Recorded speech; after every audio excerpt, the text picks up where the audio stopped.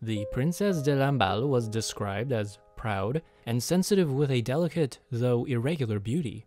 Not a wit and not one to participate in plots, she was able to amuse Marie Antoinette, but she was of a reclusive nature and preferred to spend time with the queen alone rather than to participate in high society. In this video, we're going to recreate her portraits to see how she might have looked in real life, as well as talk a little about her sad story. So if you're new to my channel, welcome.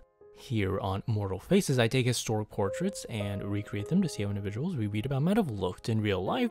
There's lots more on my channel. Subscribe for more historic recreations and let me know in the comments who you want to see in real life. Princess Marie-Thérèse Louise of Savoy was born on September 8th, 1749. She was also known as the Princess de Lamballe. She was a member of the Italian royal house of Savoy. She was born in Turin, northern Italy. Her father headed a cadet branch of the Savoy dynasty in Italy, and her mother was a German princess. Not much is known of her childhood, so when Marie was 17 in 1766, France was still led by Louis XV.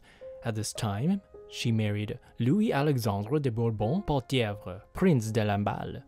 The prince was great-grandson to Louis XIV and heir to the greatest fortune in France. She became the Princess de Lamballe upon marriage. The marriage was suggested by King Louis XV and accepted by her family, as the King of Sardinia wanted an alliance between the House of Savoy and the Royal House of France.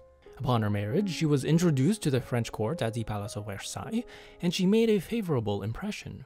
The marriage was happy at first, but her husband became unfaithful after a few months, and that devastated the princess.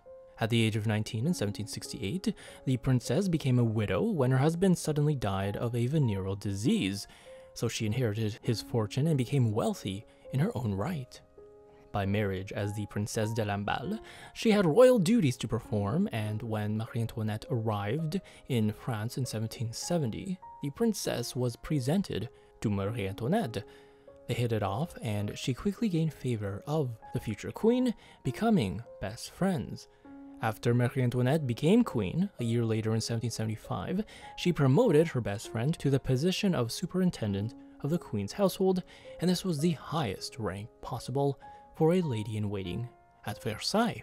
The position gave her an enormous salary of 50,000 crowns a year, and the office asked her to renounce it because France was in a poor economic condition and she was already extremely wealthy. However, she refused for the sake of rank, that she would have all privileges or retire. The queen thus gave her the entire salary. This painted Lamballe as a greedy royal favorite. However, things would soon change, as later in 1775, Lamballe would gradually be replaced by a new favorite, Yolande de Polastron, Duchesse de Polignac. The Duchesse was the opposite of Lamballe, social and outgoing, while Lamballe was more reserved. The queen noticed this too, and, unable to make them get along, swayed towards the more sociable Duchesse for amusement and pleasure. In April 1776, Ambassador Mercy reported, "The Princess de Lamballe lost much in favor. I believe she will always be well treated by the queen, but she no longer possesses her entire confidence. She now always seemed to be in the wrong." The Princess de Lamballe gave Marie Antoinette serenity and loyalty, while the Duchesse de Polignac gave the queen entertainment. Marie Antoinette once commented on Lamballe, and she said, "She is the only woman I know who never bears a grudge. Neither hatred nor jealousy is to be found in her."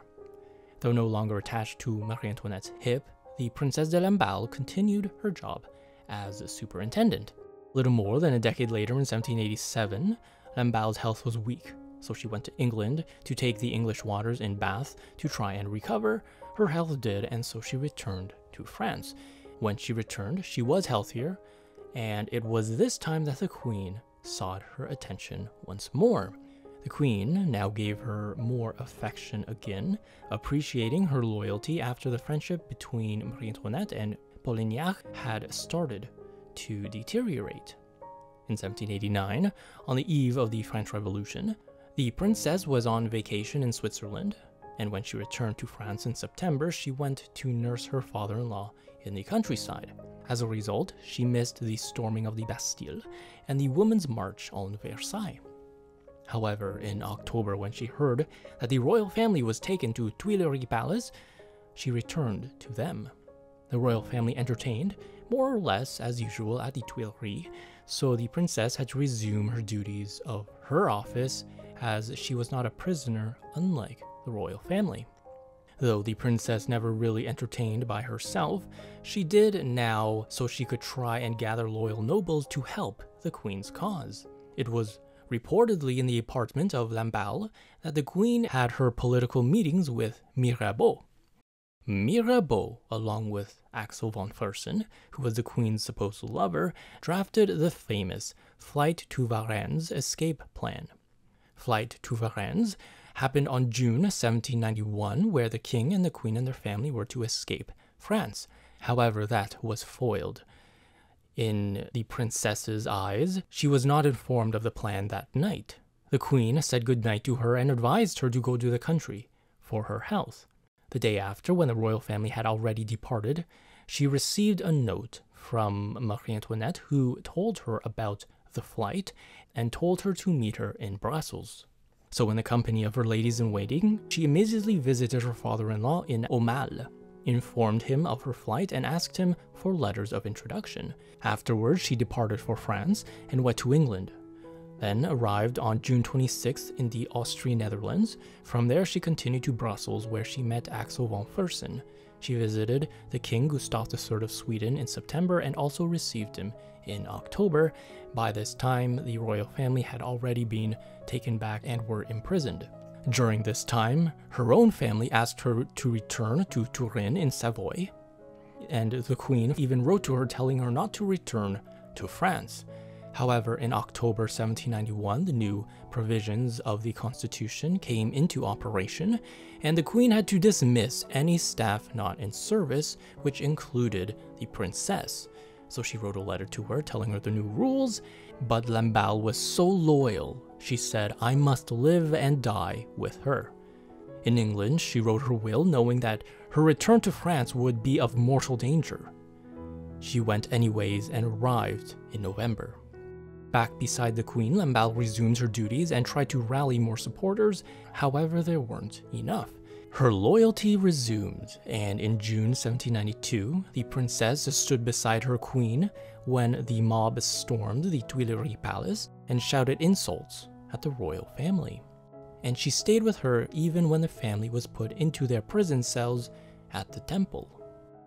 It was during the September massacres that the prisons were attacked by mobs, and it would be the princess's final days. The prisoners were hastily taken to judges to either be freed or sentenced to death, and if sentenced to death, prisoners were put in a yard and killed by a mob of men, women, and children.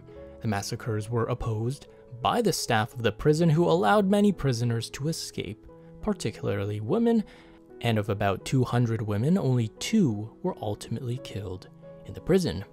Royal governesses, members of the royal household, ladies-in-waiting, ladies-maids, valets, and nurses were freed.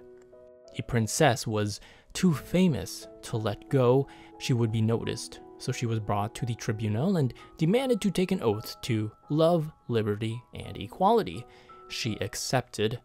Then she was demanded to swear hatred to the king and queen, which she refused. She was immediately taken to the street and killed by the mob within minutes. Some say she was raped and her breasts sliced off in addition to other bodily mutilations. However, there was nothing to indicate that she was exposed to any sexual mutilations or atrocities.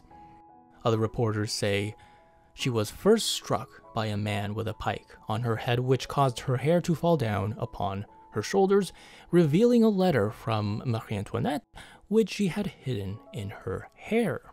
She was then wounded on the forehead, which caused her to bleed, after which she was very swiftly stabbed to death by the crowd.